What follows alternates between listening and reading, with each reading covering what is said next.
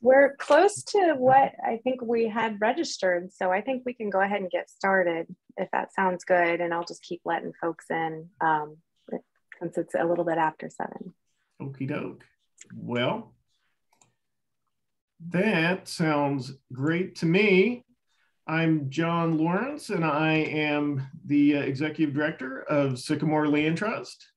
And already I jumped ahead 1 slide on the Zoom presentation. So, well, we're off to start. Hey, thanks everyone for being here this evening. This is our first conservation conversation, and we are starting it off this series with Doug Tallamy, the author of Nature's Best Hope, a new approach to conservation that starts in your yard. After a brief introduction about Sycamore, I will be turning it over to Doug. And as I said, this is the first in our conservation conversation series of lectures from authors and local experts who inspire us to get involved in conservation. Recordings of our conservation conversation series lectures will be available on our website at sycamorelandtrust.org/conversation. And our next conversation will be coming up on March 10th is Damn It, How Beavers Can Save the Planet with Ben Goldfarb, who is the author of Eager, The Surprising Secret Life of Beavers and Why They Matter. As you can see, they do a lot of, they're quite eager to do work at our Bean Blossom Bottoms Nature Preserve. Now, Sycamore Land Trust is a nonprofit conservation organization that was founded here in Monroe County in 1990 to preserve the beauty, health, and diversity of Southern Indiana's natural landscape through strategic land conservation, habitat restoration, and environmental education. We protect so far 121 properties totaling 10,319 acres, with more on the way. We own and manage nature preserves and also hold conservation easements to protect private properties. We maintain over 30 miles of public hiking trails on 13 of our nature preserves, all in Southern Indiana. Our environmental education program connects thousands of people to all ages to nature through guided hikes and free outdoor nature programming for local schools and community organizations. And most importantly, this work is powered by over 1,200 members and hundreds of dedicated volunteers. One of our most popular public trails is at our Bean Blossom Bottoms Nature Preserve, a very important part of the Bean Blossom Creek Bicentennial Conservation Area in northern Monroe County. This wetland property was dedicated as an Indiana State Nature Preserve by the Indiana Department of Natural Resources, and has also been designated a state important bird area by the National Audubon Society and a wetland of distinction by the Society of Wetland Scientists. The boardwalk at Bean Blossom Bottoms, which you can see here, is one of the longest in the Midwest, and our staff and volunteers work many hours every year to keep it repaired and maintained. Our projects to manage and restore natural habitat range from pollinator plantings at several of our nature preserves, including an acre that we planted just this past month at Tangeman Woods in Bartholomew County, to bigger projects like planting tens of thousands of trees, as we did a few years ago at our Touch the Earth 2 preserve in Brown County. Our land stewardship projects create room for native plant growth and for the restoration of wildlife habitat. There's one of our favorites, the American woodcock. And each year, our volunteers help us in annual efforts to reverse the spread of native plants, including garlic mustard, you can see here on the left, and other harmful invasive species, which threaten native biodiversity. We also sustainably collect native seeds to grow for restoration projects and more.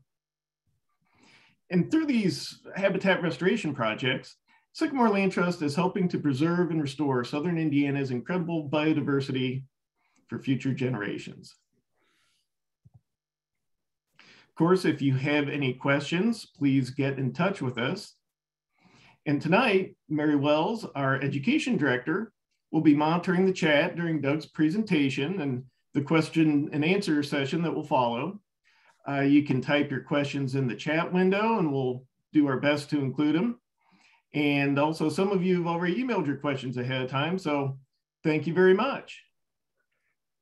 With that, I will stop sharing my screen. If it'll let me do that, and ask Mary to say hello to everyone. Give a quick wave. There you go. Hi, everybody. I'm the one that I'll be fielding your questions. So feel free as they come up, put them in the chat, but then we'll wait till the end to go through some of those with Doug and our group. All right, and without further ado, I would like to welcome Doug Tallamy.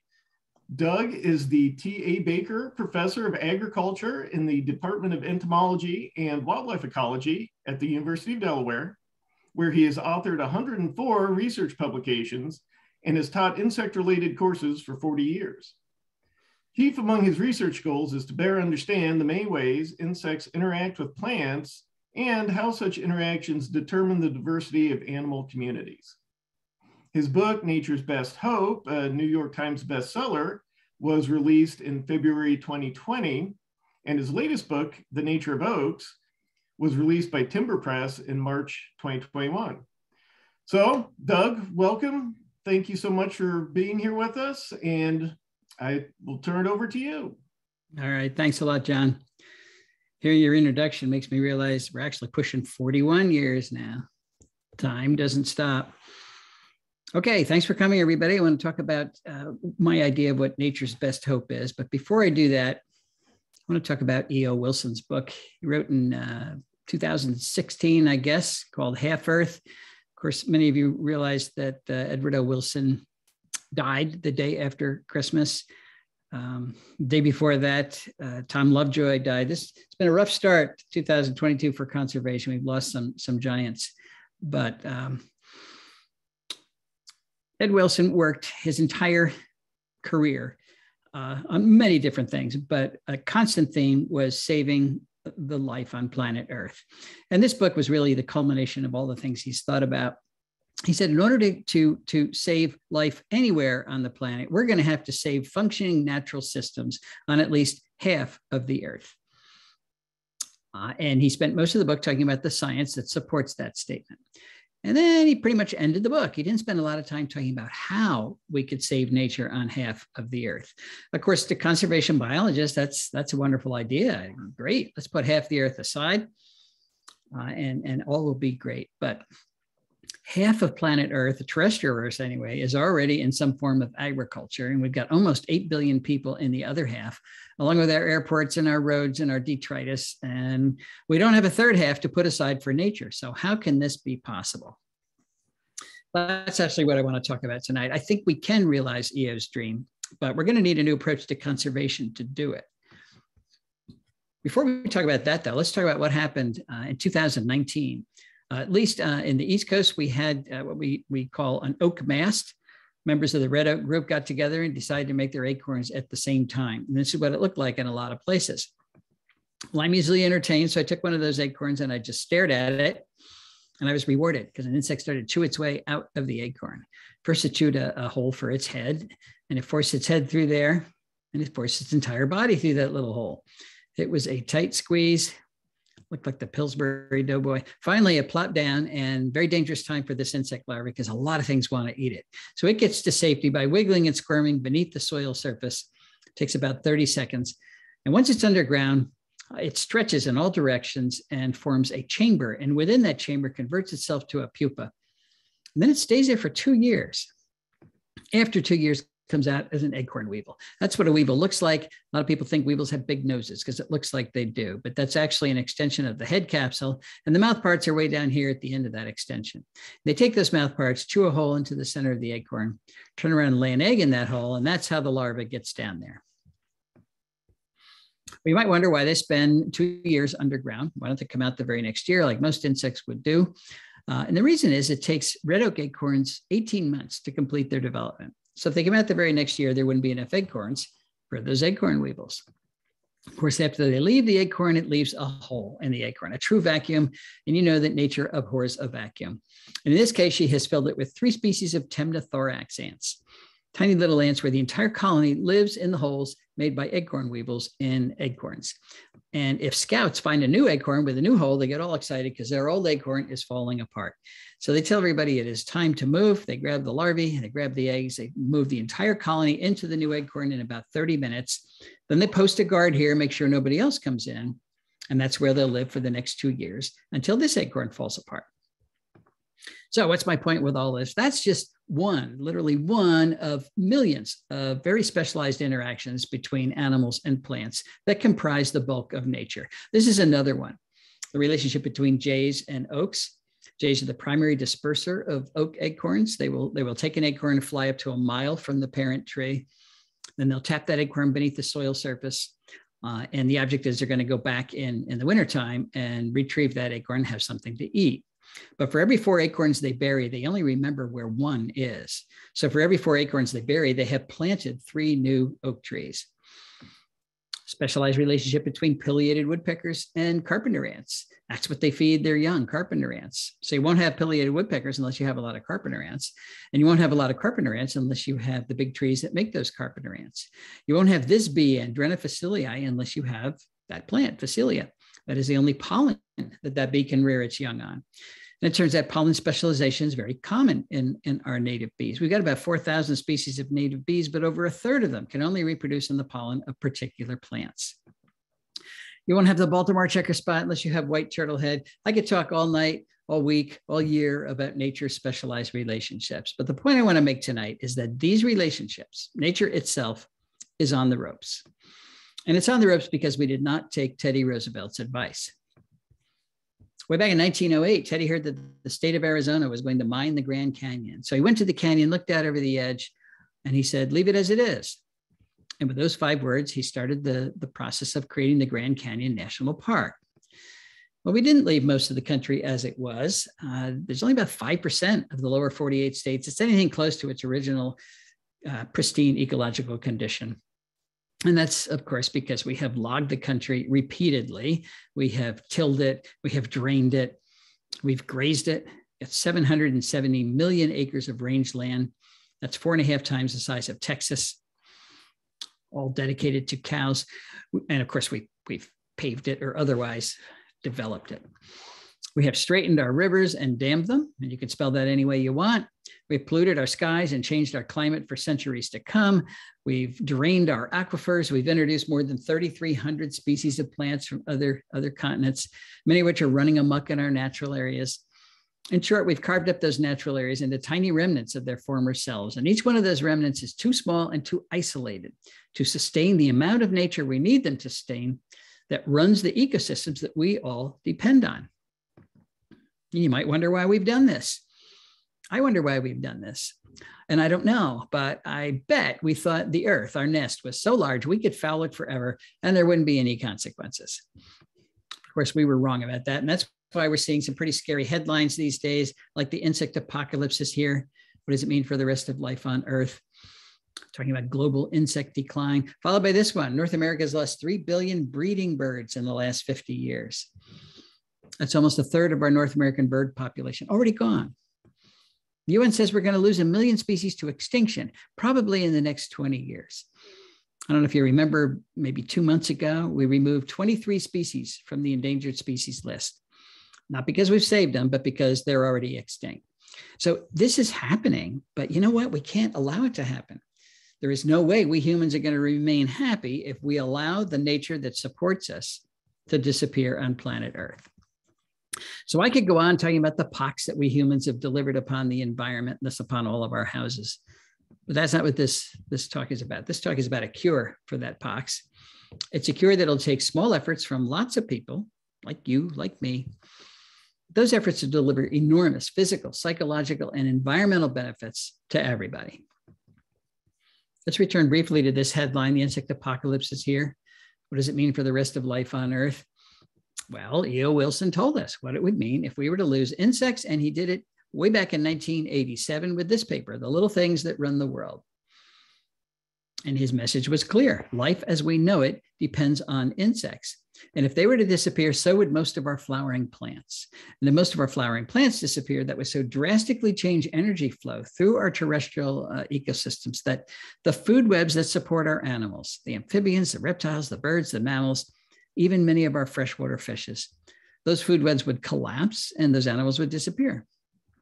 The biosphere, the living portion of the earth would rot because we would have lost insect decomposers that right now rapidly turn over nutrients, and all we would have is bacteria and fungi. And of course, humans wouldn't survive any of those drastic changes. There is some good news here, and that is that none of that has to happen. We can save our insects, we can save our birds, we can save nature itself, but we're going to have to change the way we landscape to do it, and we're going to have to change the way we landscape pretty soon. Why is that? Well, remember, humans are products of nature. We are totally dependent on the life support that nature provides us. We call them ecosystem services. Here are a few things that plants do that we depend on, like the production of oxygen, pretty important, clean water. They clean our water and slow its journey to the sea where it becomes too salty to use. Carbon capture, enormously important today, pulling carbon dioxide out of the atmosphere, out of harm's way, building their tissues out of that carbon, and then pumping the extra carbon into the ground. Build topsoil, hold it in place, prevent floods. Plants dampen severe weather. They convert sunlight into food. You know, if we lost our plants, we'd have to eat sunlight, and that would be very difficult. What do animals do for plants? They provide pest control services. They pollinate nearly 90% of our flowering plants. They disperse plant seeds. So designing landscapes like this that destroys the production of ecosystem services is just not a good idea. Never was a good idea, but today it's a terrible idea. Because of all this people, we got almost 8 billion people on the planet. So we require more ecosystem services today than ever before. Of course, we want to use these services for us, but we don't want to wipe out everything else by taking what those animals need as well. Now, there have been visionaries through the ages who have recognized that we humans needed to work on our relationship with planet Earth. And Aldo Leopold was one of the most eloquent. He wrote extensively in the first half of the 1900s. One of the things he said is the only task in human history is to live in a piece of land without spoiling it. There have been indigenous groups that have been good at doing that for long periods, but our huge Western societies and our huge Asian societies are terrible at doing that. We habitually take more from the earth than it has to offer, completely wrecking an area, then going to another area doing the same thing. Not sustainable behavior. But Aldo Leopold had a lot of faith in humans. He believed we could develop what he called a land ethic. He knew we had to use the earth. We had to farm and lumber and graze and do all of those things, but he believed we could learn to do them gently enough so that we did not destroy local ecosystems. That's what he called a land ethic, and he wrote about it in the Sand County Almanac. What he did not write about, though, was developing a land ethic where we actually lived. And I'm not sure why that was, but I suspect the notion that humans and nature cannot coexist in the same place at the same time, that notion was so deeply embedded in Aldo Leopold's day, still embedded in our own culture, that he may not have seen it as an option. What I want to argue this evening, though, is that not only is living with nature an option, it is now the only viable option that's left to us. In the past, of course, conservationists worked pretty much exclusively where there weren't a lot of people. We need to turn that on its head. We now need to save nature, actually reconstruct it where we've dismantled it, where there are a lot of people, because that's pretty much everywhere. In other words, we have to find ways for nature to thrive in human-dominated landscapes. Not hang on by a thread, not get diminished every year, but thrive. Where should we start? Let's go back to private property. Most of the land is privately owned. There's only 12% of the US that's permanently protected. 85.6% of the US east of the Mississippi is privately owned. 78% of the entire country is privately owned. It's either 95 or 98% of Texas is privately owned. If we don't do conservation on private property, we're going to fail. We do have parks. We do have preserves, but they are too small, too isolated, and too few to sustain the amount of nature that we need. So now we have to do conservation outside of those parks and preserves on private property. Now, when I talk about conservation, I'm really not using the word correctly. Yes, we want to conserve all of those natural areas that remain. Absolutely. But in most places, there are not many that remain. So what we're talking about now is a form of restoration. We want to put it back together again, and we want to put it back together again where we humans are. And we know it's not going to look exactly like it did before, but we can reunite enough of those specialized interactions so that we have functional ecosystems once again. But not all species contribute to ecosystem function equally. So we have to start with the building blocks and then add the other species later on. And there are two groups that we can't do without. The flowering plants that are capturing energy from the sun and turning it into food, storing it in their plant parts. And of course, we need the pollinators that allow those flowering plants to reproduce. That's one group. Now we've got the energy from the sun, the food in plant parts, mostly plant leaves. We have to get it to animals or we don't have any animals. And most vertebrates do not eat plants directly. Most vertebrates eat invertebrates that ate plants. So things like insects. And it turns out that not just any insect, it's caterpillars that are transferring more energy from plants to other animals than any other type of plant eater. So if we design landscapes that don't have a lot of caterpillars in them, we've got failed food webs and eventually failed ecosystems. I'm going to use the Carolina chickadee as an example. I believe you have the black-capped chickadee in Indiana. You might have Carolina down in southern Indiana. Almost the same bird. They're the birds at our feeder right now, eating seeds, and people think that's all they need is seeds. Well, 50% of their diet in the wintertime is seeds, but the other 50% is insects and spiders. But when they're reproducing, their babies can't eat seeds. So they got to switch entirely to insects. And if they're in a healthy environment, they will rear their young almost exclusively on caterpillars, and they are not exception. 96% of our terrestrial birds are rearing their young on insects, and most of those insects are caterpillars. How do I know that? Well, there's a number of lines of evidence that suggest that. But this is a citizen science project that one of my grad students did recently. Ashley Kennedy put out a call for bird photographers across the country to take pictures of birds during the breeding season when they were carrying food to the nest. And the object was to identify the prey items in the beaks of these birds and reconstruct the nestling diet for as many species of birds as possible. So she got thousands of pictures, did a lot of identifying. And this is a summary of her results for the 20 most common bird families that she had enough data for. The green bars are the percentage of those nestling diets that were caterpillars. And in 16 out of the 20 common bird families in North America, caterpillars dominated the diet. So again, imagine what would happen if we built landscapes that don't have enough caterpillars. Most of our birds would not be able to reproduce. So there's something special about caterpillars. What is it? There's actually several things special about caterpillars. And one of them is that they're soft. Think of these guys as if they're little sausages with a very thin wrapper. The thin wrapper is its exoskeleton, its cuticle. It's made of chitin, which is undigestible. So the birds don't want a lot of that. And because caterpillars are soft, you can stuff them down the throat of your offspring without fear of injuring them. If you've ever watched a parent bird rear its young, they're pretty rough. The beak is like a plunger. They just stuff it down there. Caterpillars are also relatively large prey items. One medium-sized caterpillar is equal to the biomass of 200 aphids. And many of our birds do chase aphids around, but do you want to chase 200 aphids or get one caterpillar? They're nutritious. They're high in fat, high in protein, low percentage of chitin of exoskeleton compared to many other insects, particularly beetles. Beetles are not like little sausages. They're like little tanks. So much of a beetle is undigestible. And a lot of beetles have very sharp edges too. And finally, it turns out that caterpillars are the best source of carotenoids for birds during the breeding season. Now I mentioned carotenoids not because I love organic chemistry, but because I'm a vertebrate and you're a vertebrate. And birds are vertebrates, and we vertebrates cannot make our own carotenoids. Only plants make carotenoids. So we have to get our carotenoids from plants. And we have to get them from plants because carotenoids are essential components of vertebrate diets. But where are the birds getting their carotenoids from? From what they eat, of course, but when they're reproducing, remember, they're not eating any plant parts.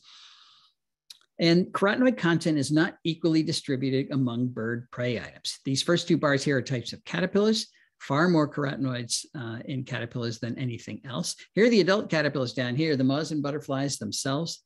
They have far fewer carotenoids because they're not eating green leaves. That's where the carotenoids are. And here's the earthworm over here. So the early bird gets the worm, but he doesn't get any carotenoids when he gets the worm. So that study and several others are suggesting that caterpillars are not optional parts of bird diets. They're essential parts of bird diets. So let's just say birds need caterpillars. The next question is, how many? How many caterpillars do they need? Is one or two enough, or one or two a day enough? Well, let's go back to chickadees. There's a lot of data on chickadees. How many caterpillars does it take to make a clutch of chickadees? One or two is not enough. One or two a day is not enough. It takes thousands, 6,000 to 9,000 caterpillars to get one nest of chickadees to the point where they fledge, where they leave the nest, depending on the number of chicks in the nest. And after they leave the nest, the parents continue to feed them caterpillars another 21 days. So you're talking about tens of thousands of caterpillars to get one clutch of chickadees to the point of independence when they keep eating caterpillars. And if you want chickadees to breed in your yard, and I would think you do, because in so many places that's all we have, you have to have all those caterpillars in your yard, because chickadees forage about 50 meters from the nest. They're not flying 5 miles down the road to one of the preserves that you people have so thoughtfully preserved. And if we landscape in a way that where we don't have all of those insects available for our chickadees and all the other birds, that's called insect decline. And it's really looking like that's directly related, or one of the important causes of the bird declines that we're seeing these days.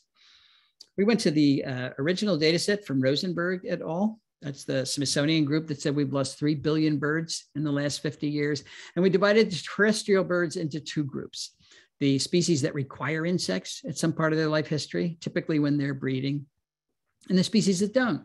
Things like doves and finches that can actually reproduce on seeds. They make a little milk out of it and they can feed that to their babies. Well, the birds that don't require insects did not decline at all in the last 50 years, but the birds that do require insects lost on average 10 million individuals per species. This doesn't prove cause and effect, but it certainly does suggest that as you take away bird food, you lose the birds. So we need to expand our goals when we're landscaping. In the past, we had one goal. We're going to make pretty landscapes. Okay, that's a fine goal, but now we need pretty landscapes that are also ecologically functional. And they're not going to be ecologically functional unless they have a lot of caterpillars in them. So how do we add caterpillars to our landscapes? Well, we do that by adding the plants that support those caterpillars, which seems pretty simple, but there is a catch, and that is most plants don't support a lot of caterpillars. So we have to be fussy about it. We have to be fussy about which plants we choose, and we have to be fussy about it because the caterpillars themselves are fussy about it. And the monarch butterfly illustrates that perfectly. You can have all the calorie pear and all the hostas and all the burning bushes and all the camellias and all the things that we typically landscape with in your yard, and you won't make a single monarch butterfly. You all know that we need milkweeds. That's called host plant specialization. And it turns out that most of the insects that eat plants are host plant specialists. Why is that? By host plant specialists, they can only eat particular plants. Well, most insects are host plant specialists because plants have made them that way. Plants don't want to be eaten. They want to capture the energy from the sun and use it for their own growth and reproduction. So they've loaded their leaves with nasty tasting chemicals, secondary metabolic compounds that make those leaves either bitter or downright toxic. And it's a really effective defense that keeps most of the insects of the world from eating most of the plants of the world. And that's why it's green out there in the summertime. It's not because there's no insects out there that want to eat those plants. It's because most of the insects that are out there cannot eat most of the plants. They are too well protected. But we do know that insects eat plants. So how do they do that? How do they get around those chemical defenses? Well, this is where specialization comes in. 90% of the insects that eat plants are host plant specialists, just like the monarch. And what that means is, in every plant lineage that's out there protects itself with a unique cocktail of chemical defenses, and an insect species can't adapt to all of them. That's too big an evolutionary ask.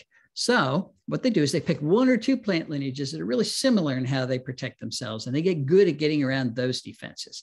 They develop particular enzymes that store and excrete and detoxify those compounds, behavioral adaptations and life history adaptations that minimize their exposure to those nasty compounds. It does take a long period of history with the plant lineages for all those adaptations to fall into place. And when they do, the insect is locked into eating that particular plant.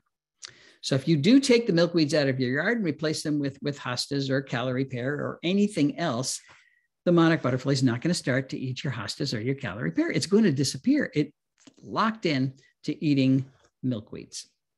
And that's why when we bring in plants from other continents, we wreck our local food webs because most of our insects cannot eat those plants. And if those plants become invasive species, like calorie pears, like burning bush, like barberry, like autumn olive, and on and on and on, and they penetrate our natural areas, they're destroying the food webs in our natural areas as well because our insects can't eat them.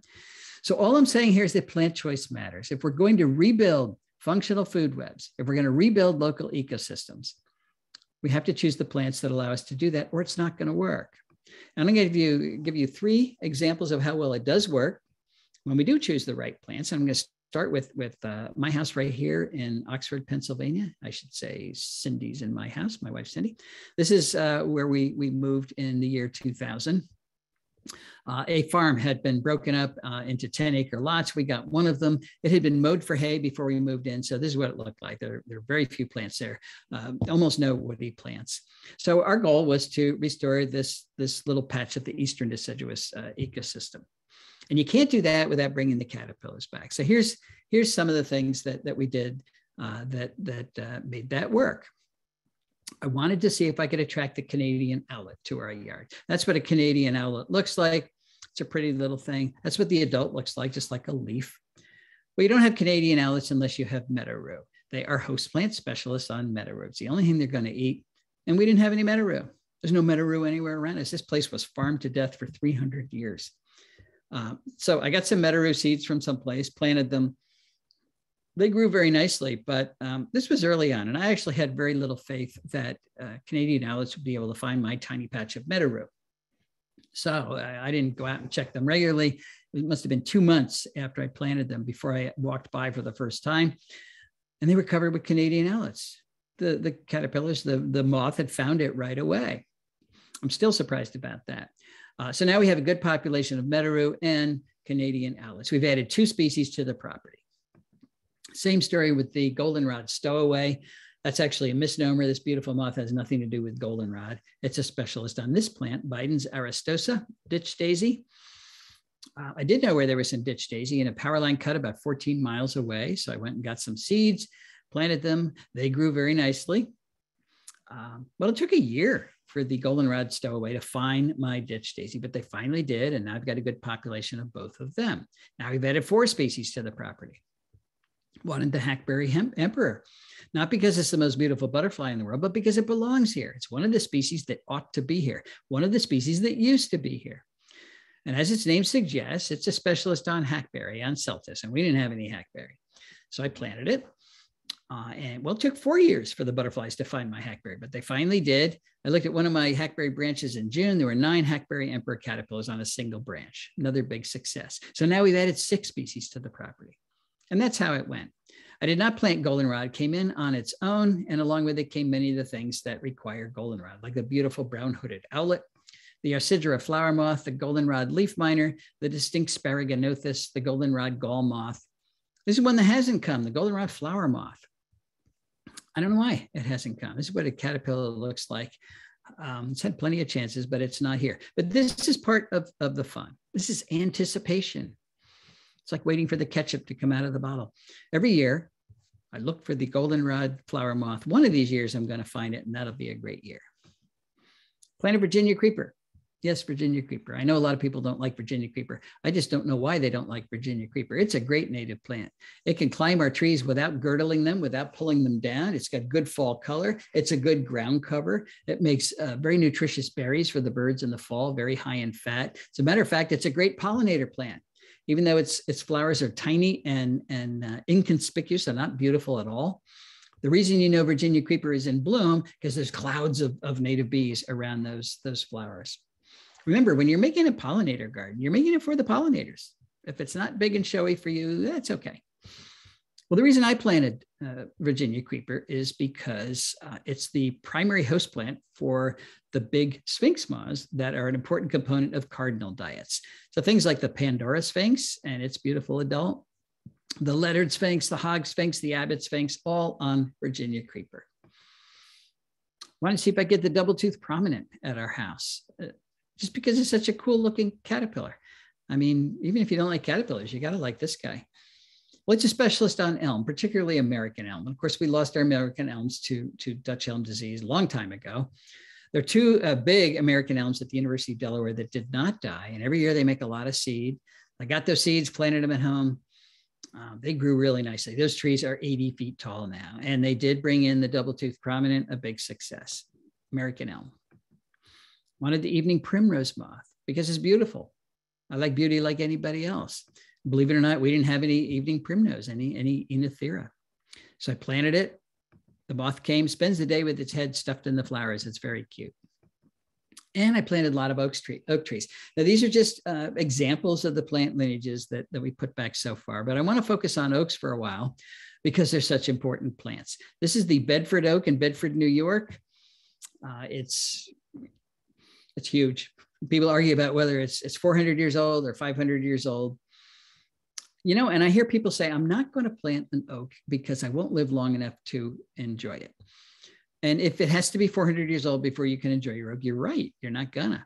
But if you can enjoy what your oak does for your landscape, what it does ecologically, what it contributes, you can enjoy it right away. And I can say that with confidence because I planted most of my oaks as acorns, which means they were free, or as 2-foot bare root whips, which means they cost $1.50 each. And immediately they started to rebuild that caterpillar-based food web, the moth-based food web that supports so many other things at our house. By bringing in things like the solitary oak leaf miner, Juvenil's dusky wing, the yellow-shouldered moth, Suzuki's promolactus, the red-washed caterpillar, the yellow-vested moth, the orange-tufted oneida, the spiny oak caterpillar, the two-spotted oak punky, the variable oak leaf caterpillar, the red-humped oak worm, the orange-humped oak worm, the pink-striped oak worm, the hesitant dagger moth, the lesser oak dagger moth, the greater oak dagger moth, the streaked dagger moth, the afflicted dagger moth, the crowned ducalatrix, the orange patch smoky wing, the white blotched heterocampa, the oblique heterocampa, the red line panapoda, the laugher, and literally hundreds more species of moths have come to the oaks on my yard, and they come right away. This is a pin oak that has just popped its head above the leaves, and here's a caterpillar standing on the ground eating the leaves of that plant. So you don't have to wait decades or hundreds of years for your oaks to start to support the local food web. They will do it immediately. This is what our house looks like today, standing in the same place I took that first picture. Of course, well, this is what it looks like in the summertime. Got a little lawn there, we're very traditional, but we put a lot of plants back. And of course, right away, I noticed that as you put the plants back, the life comes back with it. And since we moved in, I have learned that caterpillars are they're a great index for how complex your food web is, how successful your restoration is. All you have to do is count the number of caterpillar species you have. So I started doing that 4 years ago. I've been taking pictures of every moth species that I have at my house. Haven't gotten to the butterflies yet. And I'm up to 1,140 species of moths so far, not finished yet. And we have 10 acres. Pennsylvania is 2.4 million acres. So on 1/240,000th of the landmass, we have 44% of all the moths that occur in the entire state. And because so many of these are types of bird food, we have recorded 60 species of birds that have bred on our 10 acres. Not flew by, but bred. Why am I telling you this? Well, this is another headline that we see now and then. The World Wildlife Fund says that Earth has lost 2/3 of its wildlife since 1970. Pretty depressing, but I'm thinking, gee, not at our house. I'm sure we have increased biodiversity by more than 2/3, and it didn't take that long and it wasn't that hard. All we did was put the right plants back. It's something we all can do. So don't get, I mean, these are scary headlines, but don't give up. We can turn this around. But I know what you're thinking. We got 10 acres and a lot of people don't have 10 acres. Will this work on smaller lots in suburbia? Let's go to Margie and Dan Terpstra's house in Kirkwood, Missouri. They have 0.6 acres, 18 times less land than Cindy and I have. They're in the middle of suburbia, surrounded by everybody with the big lawns. When they moved into their yard, it was covered with bush honeysuckle, Amur honeysuckle, another one of our invasives. So they got rid of that and they planted 75 species of native plants, put in a little water feature for the birds that they call a bubbler. And then they sat back and started to count the birds that are using their yard. They're up to 149 bird species, plus 35 warbler species. If you're a birder, you know that that's a good number. Just to put that in perspective, we've only recorded 8 warbler species at our house so far. So does it work on smaller properties? Absolutely. What about urban yards? Let's go to Pam Carlson's house in Chicago. And I mean, in Chicago, that gray thing back there is one of the towers at O'Hare Airport. She's right next to Kennedy Expressway. She's got 1/10 of an acre that is completely isolated. It is not next to any natural area at all. It's a beautiful 1/10 of an acre, but it's 3 times smaller than the average lot size in North America. But Pam did the same thing. She got rid of her invasive species, put in 60 species of native plants, little water feature for the birds. And then she sat back and started to count those birds. She's up to 120 bird species that have used her yard, including a woodcock. So I know you've got woodcocks on your preserves, but there's Pam's woodcock right there in Chicago. Okay, this works. But we want it to work really well. There are 5 keys to success that I want to talk about. One of the things we have to do is shrink the area that we have in lawn in the US. We've got more than 40 million acres of lawn nationwide, and that's a 2005 statistic. So who knows what it is today? That's an area bigger than all of New England combined, dedicated to an ecological deadscape. Now, I know that we need big lawns to advertise our status. And I know we need big lawns so we can put out our Halloween decorations. But what if we cut the area of lawn in half? What if we took areas like this and turned them into areas like this? And this is a young landscape. Dan Getman sent me this picture a couple of weeks ago. I think he lives in Missouri. So he's converting his big lawn by putting in native plantings. Well, if we did that in half the area that's in lawn, that would give us 20 million acres we could put towards conservation. If we do that at home, we can build a new national park at home that I'm calling Homegrown National Park. And it'll be huge. It'll be bigger than the Adirondacks, plus Yellowstone, plus Yosemite, plus Grand Tetons, Canyonlands, Mount Rainier, North Cascades, Badlands National Park, Olympic National Park, Sequoia National Park, plus the Grand Canyon, plus Denali, which is huge, plus the Great Smoky Mountains. Add up all those parks, still less than 20 million acres. So Homegrown National Park be the biggest park in the country. What do we get when we put a park at home, or at least some part of nature right where we live? We get the opportunity to interact with nature right where we live.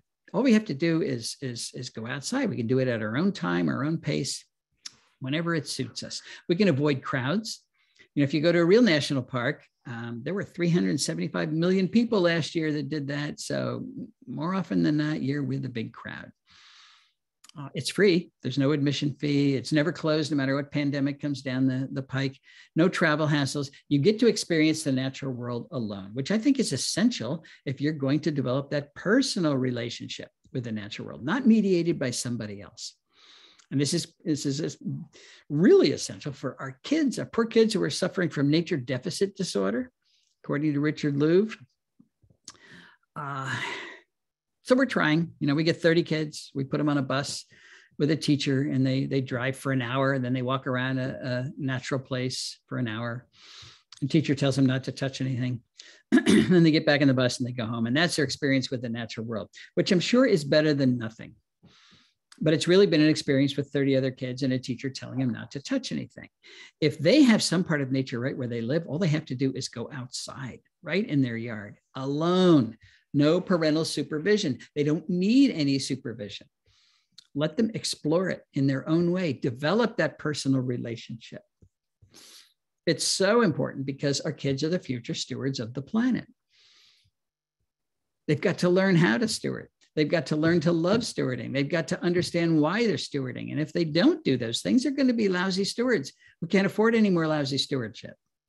And maybe they will learn how to hunt lizards. I'm learning this from my own granddaughter, Zoe, who lives in Hawaii on a very modest patch of nature, a little piece of lawn with a hedge.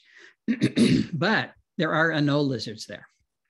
When she discovered that, she sent me this picture to describe how to hunt lizards. You get on the ground and you cover yourself with leaves and sticks so the lizards can't see you coming.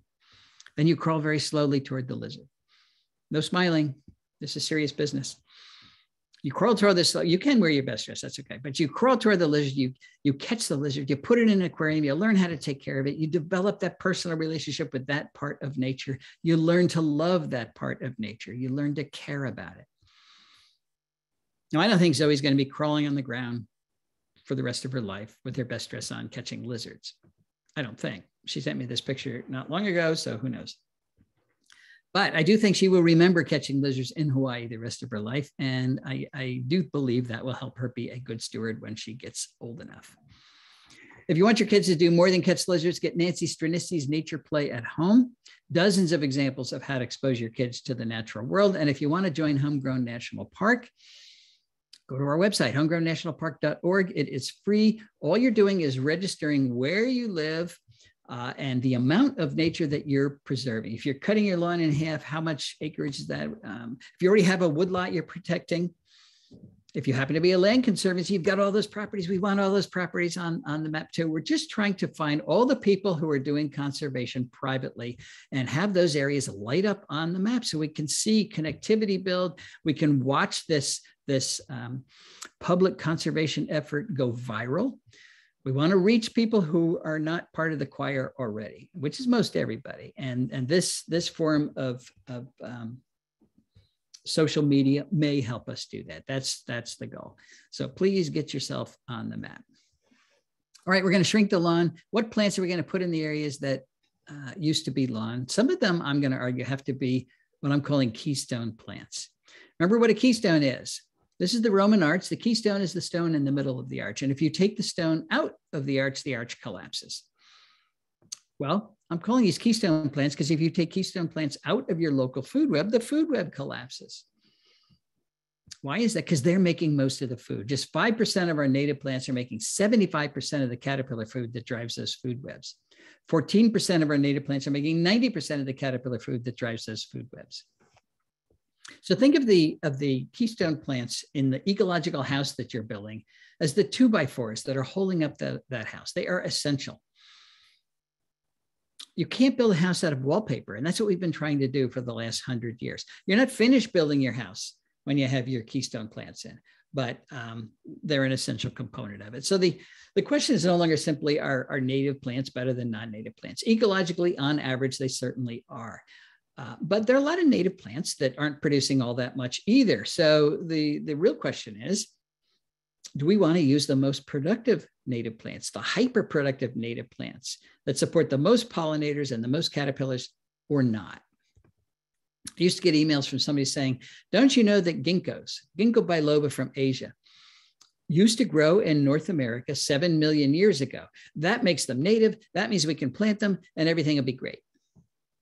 Yes, I do know that ginkgos grew in North America 7 million years ago. We can argue about whether that makes them native today, but I'm not going to have that argument because that's not the metric anymore. It's not whether they're native or not, it's whether they're doing anything or not.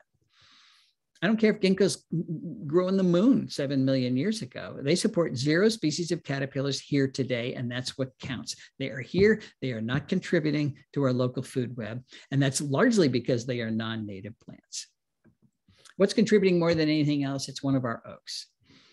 In the mid-Atlantic states, oaks support 557 species of caterpillars, over 950 species nationwide. There's no other plant genus that comes close to that. In 84% of the counties in which oaks occur, they're the #1 keystone plant. How do you find out what the keystone plants are where you live? You go to Native Plant Finder in the National Wildlife Federation website, put in your zip code, and the ranked list of both the woody and herbaceous plant genera that are tops in your county will pop up. So notice I say native oaks, native cherries, native willows. If I go to the nursery and say, I want to buy a cherry, they're going to try to sell me an ornamental cherry from Asia. If I want to buy a willow, they try to sell me a weeping willow from Turkey. If I want to buy a birch, it'll probably be a European birch or a maple, very likely be a Japanese maple from Japan. You got to specify that you want a native member of these very powerful genera, because if you get non-native members, you're going to reduce caterpillar use by 68%. These are the best herbaceous genera. Somebody's drawing lines on my PowerPoint here. Solidago, goldenrods, asters are really high. Sunflowers, particularly perennial sunflowers.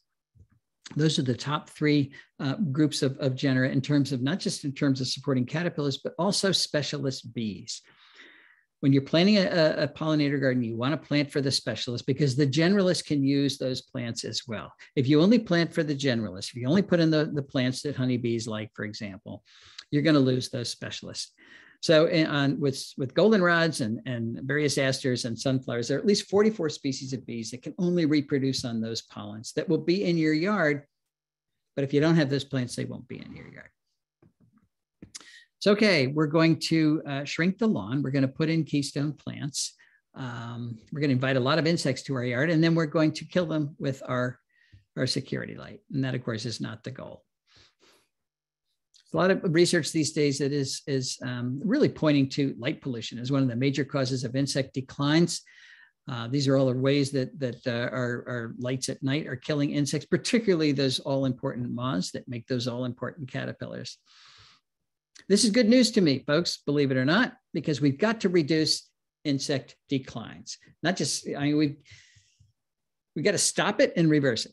So we've got to have insect increases going on. We've already lost 45% of the insects on planet Earth. Remember, they're the little things that run the world. So can't do that. If we can turn insect declines around simply by flicking a switch, we're getting off easy. But I know what you're going to say. You can't turn the light out over your garage or over your front porch because the bad man will come. All right, put a motion sensor on it so it only turns on when the bad man does come. And the first thing you're going to find out is that the bad man doesn't come very often.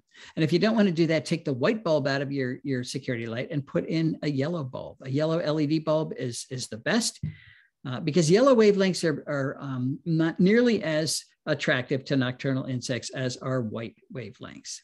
So if we reduce or switch out the white bulbs for yellow bulbs in our outdoor lights, overnight we'll save millions of insects and also millions of dollars because, of course, LEDs are much more energy efficient. So we're going to shrink the lawn. We're going to put in keystone plants. We're going to turn out our lights. Then we're going to invite Mosquito Joe to come kill all of our insects. There's just no shortage of the ways we like to kill our insects. This is a booming business all around the country. He's reversing everything that I've been talking about for the last 20 years. But Mosquito Joe says it's okay because this is a natural product. It's pyrethroids. And he's right. It's a natural product. It comes from chrysanthemums. But cyanide is a natural product too. So I'm not sure that's a good argument. He also says it only kills mosquitoes. And boy, I wish he was right about that. But in fact, it kills all the insects it comes in contact with. I don't know if you saw the headlines 2 falls ago. There were big monarch kills. They flew through Mosquito Joe, hundreds of dead monarchs on the ground. What's really interesting is that it doesn't kill mosquitoes, or it doesn't kill enough mosquitoes. You don't control mosquitoes in the adult stage. In order to control mosquitoes in the adult stage, you have to kill 90% of them. Mosquito Joe kills between 10 and 50%. So he's not even close to being effective. So he has to keep coming back and spraying and spraying, making sure he's killing all those non-targets. And he's expensive. If you really want to kill mosquitoes, get a bucket. People say, how big a bucket? I don't care.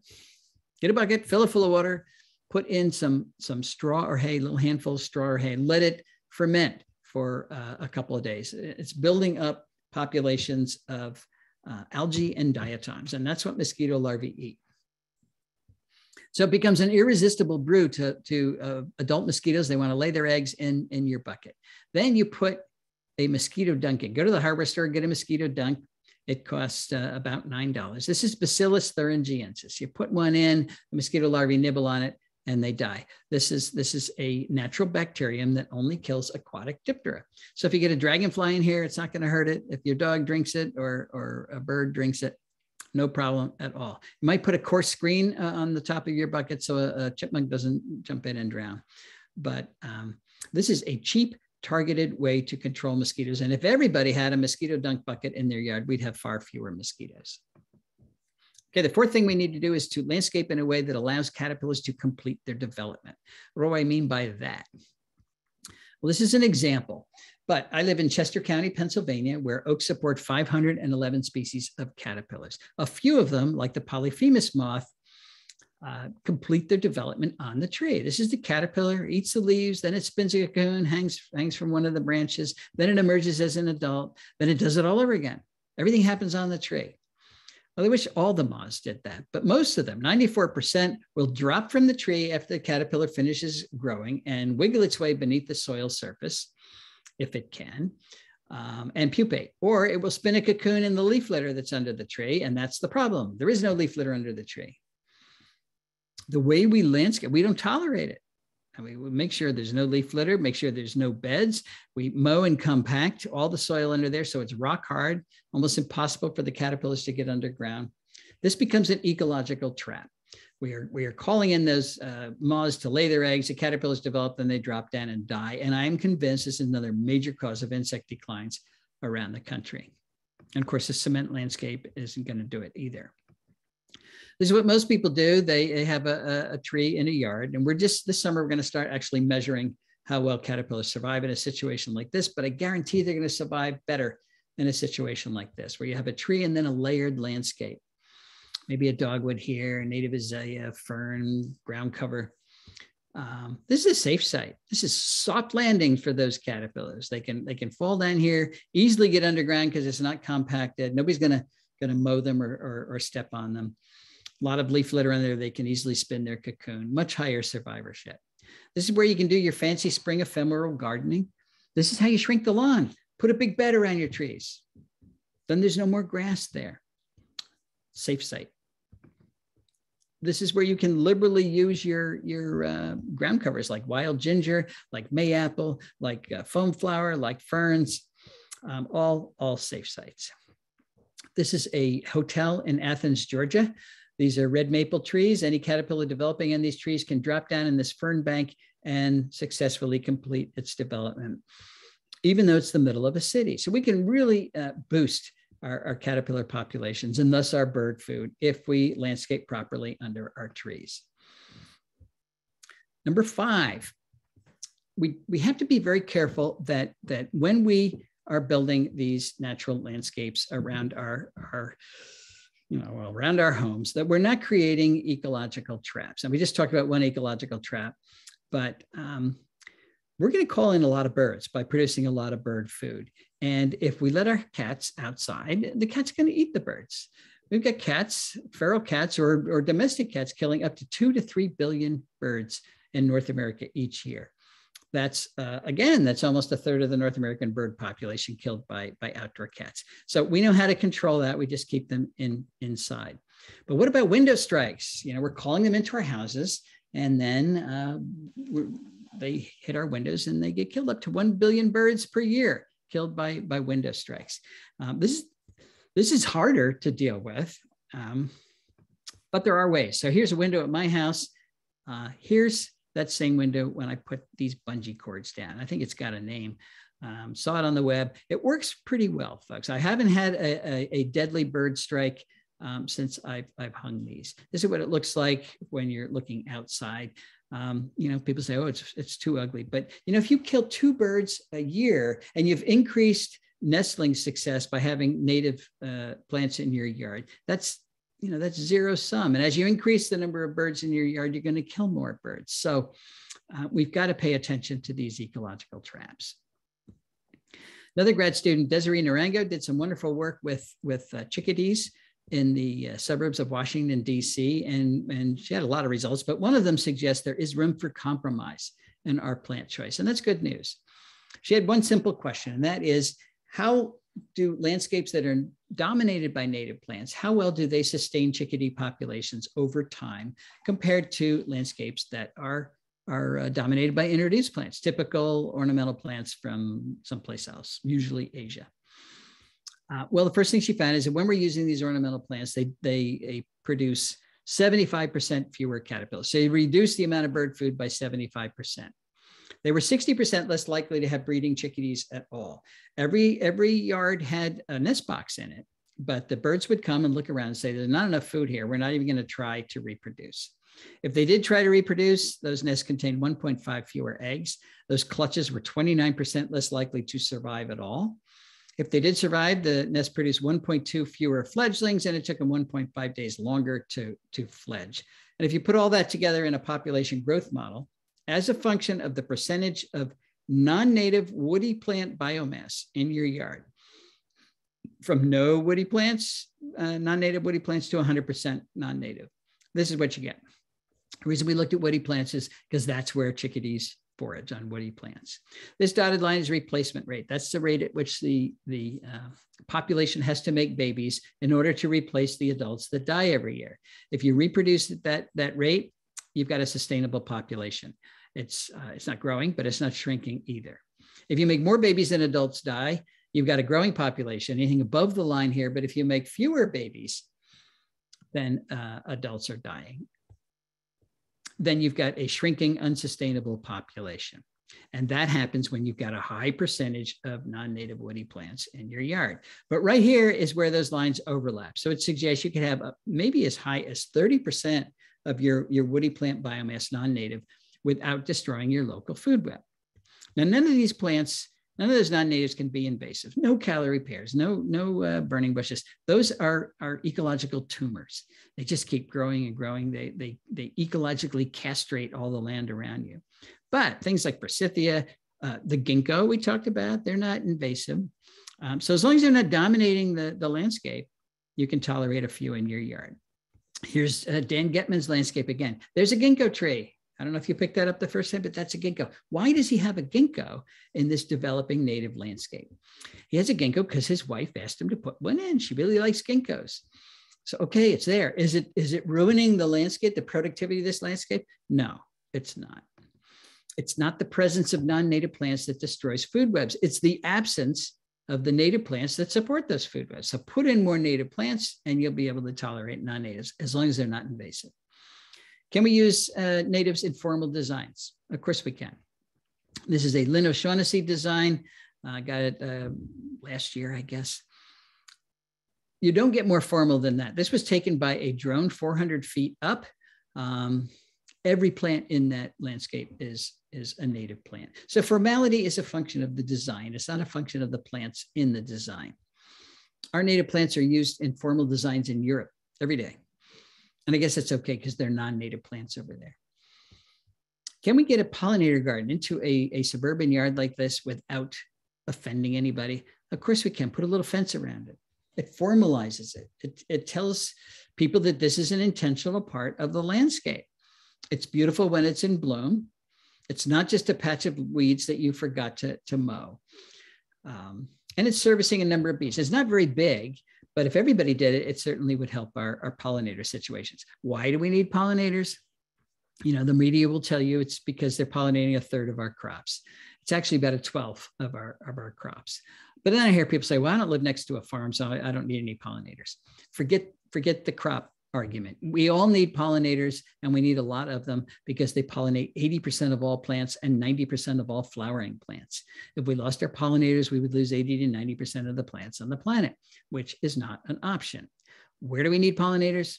Everywhere we need plants, which is everywhere. This is a Drew Latham design, much bigger. Imagine the amount of life that is supported here versus the amount of life that's supported here. Seems like a no-brainer. Can municipalities help us live with nature? Yes, they can, and more of them are doing it. Minnesota has been doing it for a while. It's got the Lawn to Legume program. It's a cost-sharing program where the state pays homeowners to, or helps pay them to reduce or eliminate their lawn and replace it with appropriate Minnesota prairie plants. Very popular program. Pennsylvania has a new lawn conversion program. It's only 2 years old, but you get up to $5,000 per acre to replace your big lawn with natives. There's a island off of Florida where they're paying residents to allow burrowing owls, listed species, to burrow in the front yard. This is the way the Endangered Species Act should have been written, with carrots rather than sticks. So if you have an endangered species on your property, we're going to pay you to take care of it rather than fine you if you do something with your property. Everybody would want an endangered species. Bounties on calorie pair. Missouri, St. Louis, Missouri, Fayetteville, Arkansas, South Carolina has just banned calorie pair, I think, and North Carolina's got a bounty on it. You take out a calorie pair, you get a free tree replacement. Even public utilities are getting into the act, giving people $100 coupons, particularly in the West, to plant water efficient plants rather than those thirsty non-natives. And of course, the big lawn conversion programs in California, This has gone up. It's up to $3 per square foot rebate for every square foot of lawn you get rid of and put in appropriate xeric plants. So if you're interested in conservation programs that are supported by municipalities, here's a short list of them put together by Ralph Brueggemann. Okay, we have made 3 missteps, in my opinion, in the early years of conservation. And the first one's important. We've come to think of nature as if it's optional. We like it, and we visit it when we can, but we don't. Very few of us think it's essential, which means when push comes to shove, when resources are in short supply, nature takes a back seat. The things that are essential will go first. And of course, resources are always in short supply. So nature's always taken a back seat. I went to the Cincinnati Zoo before the virus broke out, and there's this wall-sized poster there that to me epitomizes our society's view of conservation. We want to save wildlife, save nature for future generations to enjoy. That was Teddy Roosevelt's argument for creating the national park system. We want to save these beautiful places so that future generations can enjoy how beautiful they are. Okay, I get that, but that does suggest that nature's just there for entertainment. No wonder we don't think it's essential. It's a little bit more important than that. We need to save nature so that we have future generations. More urgent. We've also assumed that humans and nature cannot coexist. Now, we talked about this, but if we restrict conservation efforts only to places where there aren't a lot of humans, we're going to fail because there's too few of those places. They're too small. They're too isolated. David Quammen has a wonderful analogy between a Persian rug and an ecosystem. This is a functional Persian rug. That is not 71 Persian rugs. That's 71 rug fragments, none of which are acting like a Persian rug. And that's what we've done to our ecosystems. The UN designates biosphere reserves as places of ecological significance. And I hate that language because it suggests they're places on planet Earth with no ecological significance. Not so. Every square inch of the earth has ecological significance, including our yards, including our corporate landscapes, including our roadsides, even including much of our agriculture. So we've got to glue our rug back together again, folks. We've got to put the plants back, not just to build biological corridors that connect those isolated fragments of habitat that still exist, but to create viable habitats where we've destroyed them, where we live, work, farm, play. When we do this, and we're starting to do it, but when we do it, it'll be the first time in modern history that humans have coexisted with the natural world. Our third misstep was to leave Earth stewardship to just a few specialists, a few conservation biologists, a few ecologists. For some reason, we didn't see it as an inherent responsibility of everybody on the planet. But I don't know why, because everybody on the planet depends entirely on the quality of Earth's ecosystem. So why wouldn't everybody be responsible for good Earth stewardship? Stan Rushworth, a Cherokee elder, once said that the Western settler mindset was, I have rights. The mindset of indigenous people is, I have obligations. You're not born with these mindsets, you're taught them. We're very good at teaching this one. We are terrible at teaching this one to our kids and to our peers, that we all have obligations to good Earth stewardship. That doesn't mean you have to save biodiversity for a living, but you can save it where you live. And if you do, it empowers you. You know, right now the Earth has huge problems. And most people feel absolutely powerless to do anything. What can one person do? Well, one person can shrink the lawn. One person can turn out their lights. One person can get rid of the invasive plants on their property. One person can use keystone plants. One person can put in a pollinator garden. One person can totally revitalize the little ecosystem right where they live. And this shrinks the problem down to something that's manageable for each one of us. Don't think about the entire planet's problems. You get depressed. Just think about the part of the planet that you can influence. If you own property, that's where you start. That's where it's your responsibility to start. If you don't own property, help somebody does. Help a land conservancy, help a park, help a preserve. They're all underfunded. They're all understaffed. They will love you as a volunteer. So as a property owner or a volunteer, each one of us has the power, and we all have the responsibility to fix dead landscapes like this. Whether or not we decide to do so is going to determine nature's fate and then ultimately our own fate. And I think I've convinced my grandkids that you are nature's best hope. I hope I've convinced you as well. Thanks very much.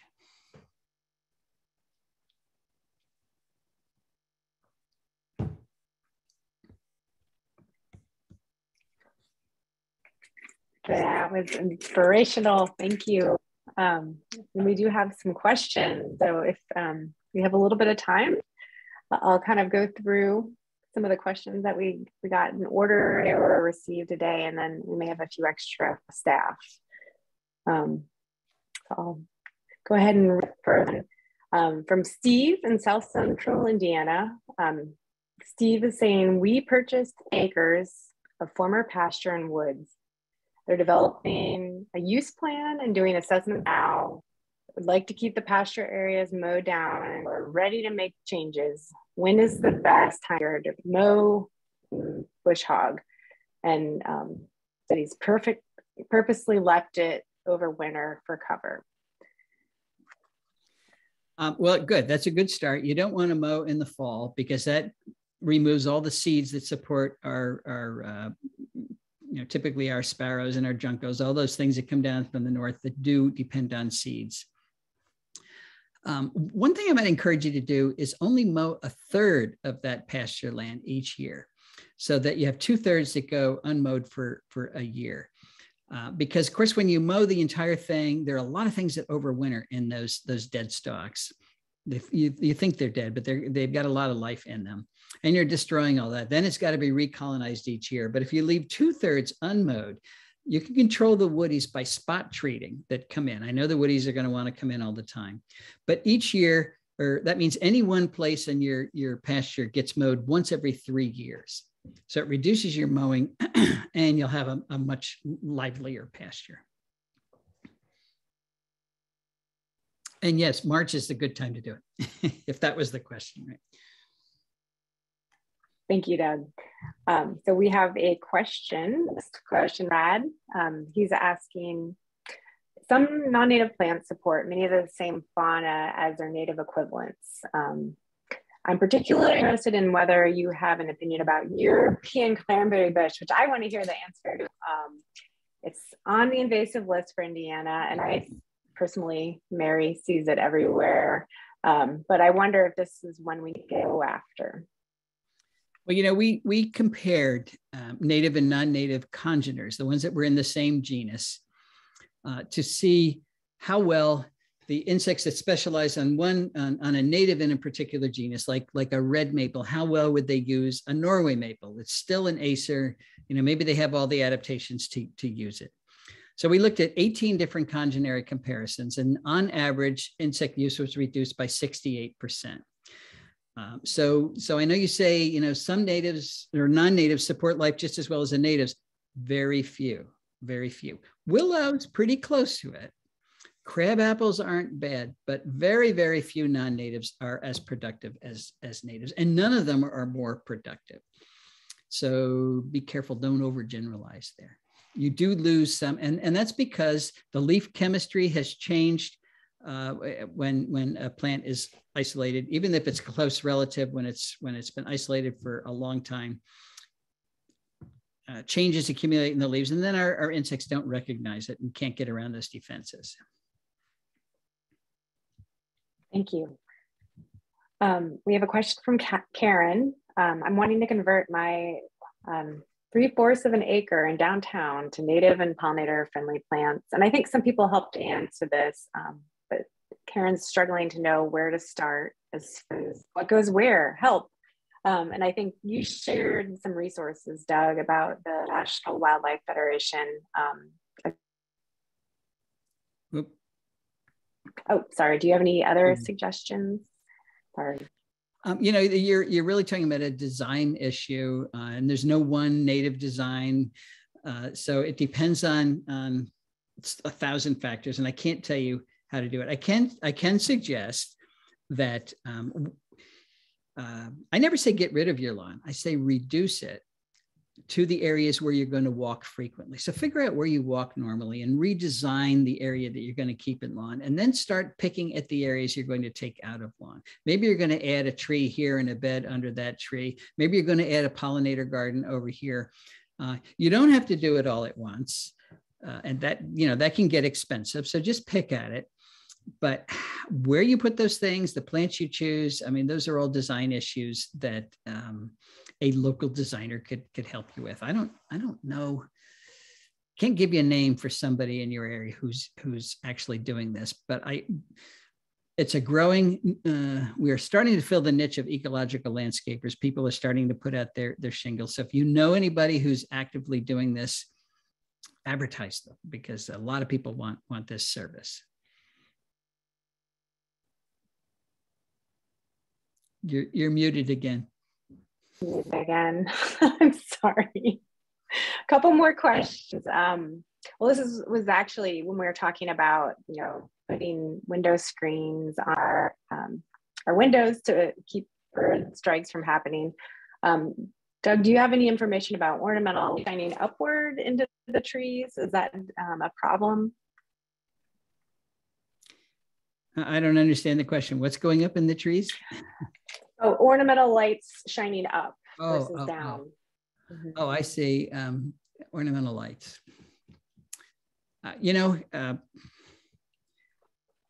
If it's a white bluish wavelength, it does attract insects, and that doesn't do them any good. If you can shift that towards yellow wavelengths, that will be better. If you can maybe have your ornamental lights on while you're up, but then turn them off when you go to bed. Do they really need to be on all night long when everybody's asleep? Probably not.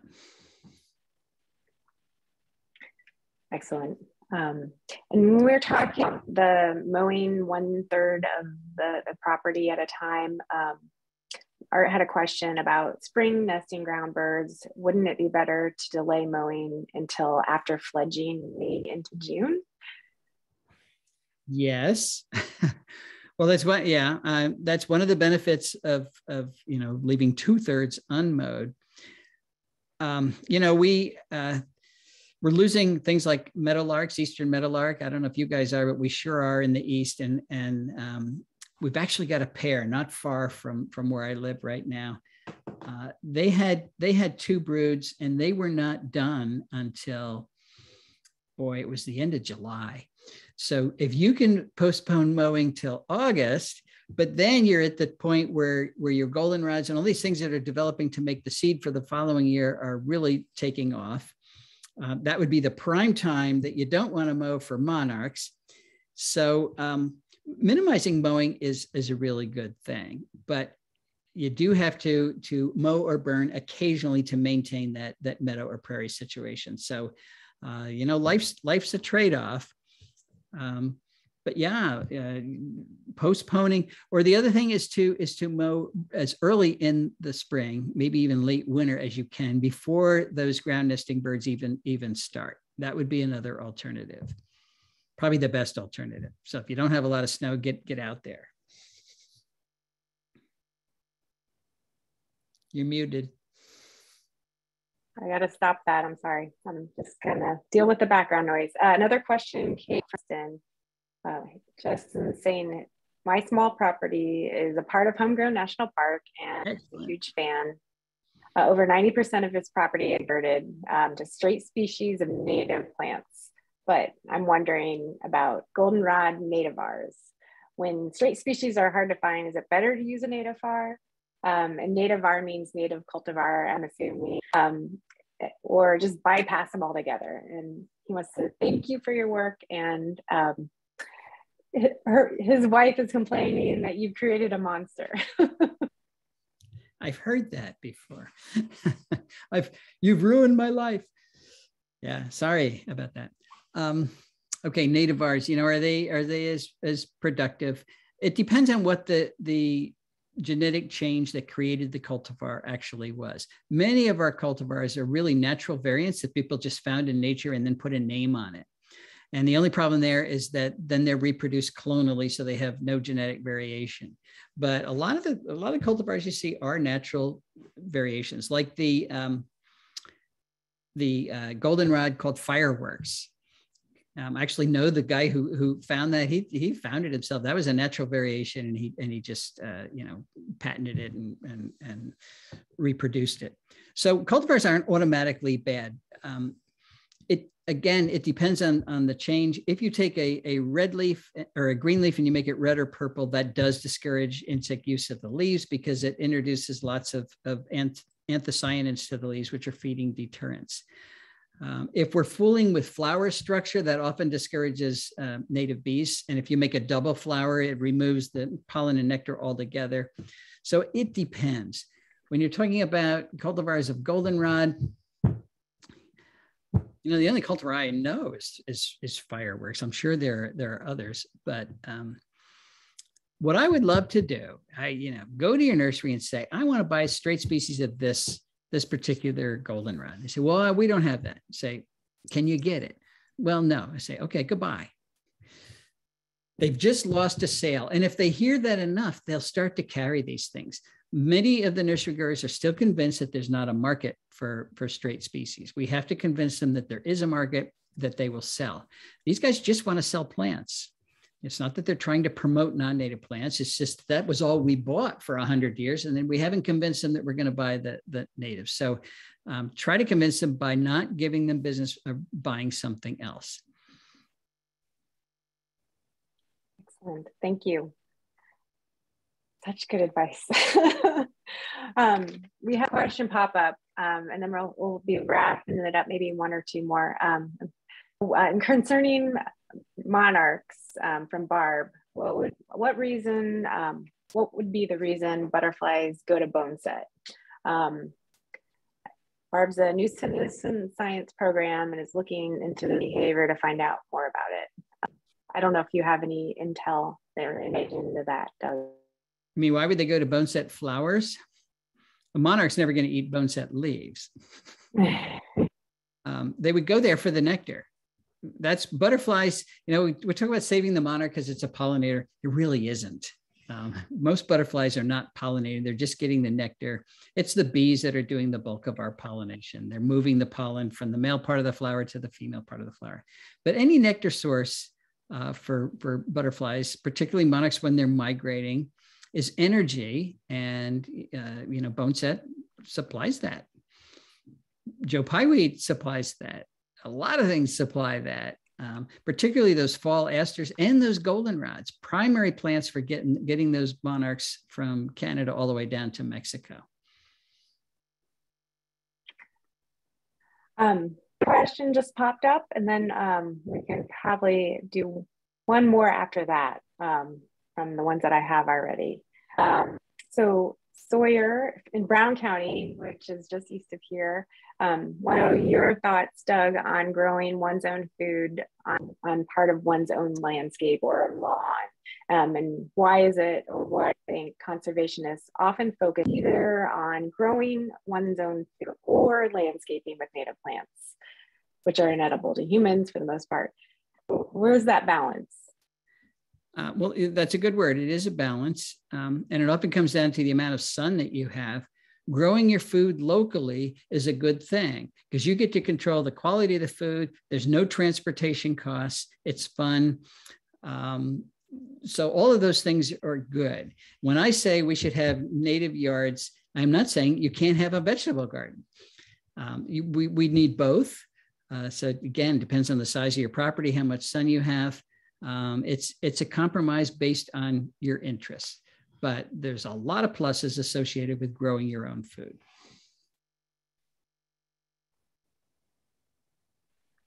Well, since I've been moderating, I'm going to try to sneak in one of my questions.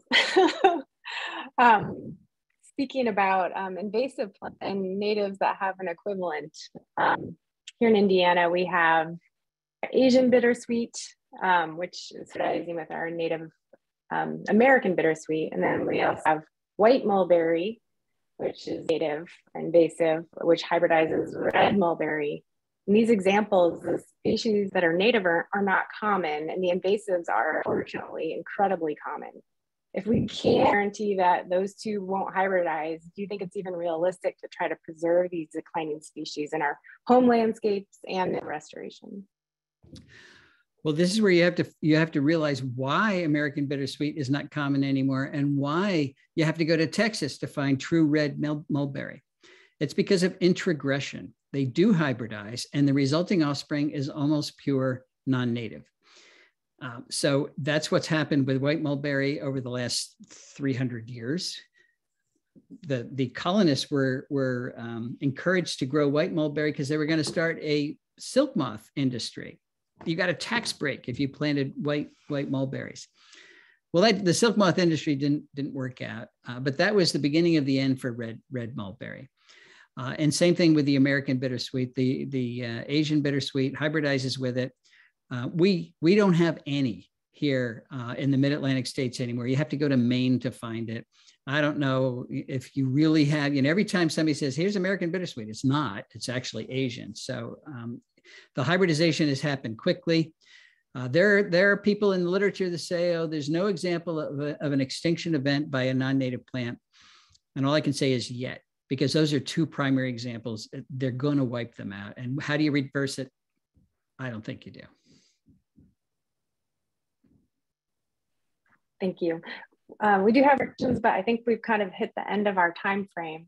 So I want to be respectful of everybody's time, as well as Dr. Tallamy's. So John, would you like to see us out? Any closing remarks? Just want to say thanks so much to everyone for joining us here tonight. Thank you, Doug, so much for being here and sharing all your knowledge and inspiration. And I hope that will encourage even more folks to go out there and do what they can to do likewise. Well, I appreciate the opportunity. Good luck to your conservancy. Thank you very much. All right, take care. Thank you. Good night, everybody. Thanks again for joining us, and plant some natives.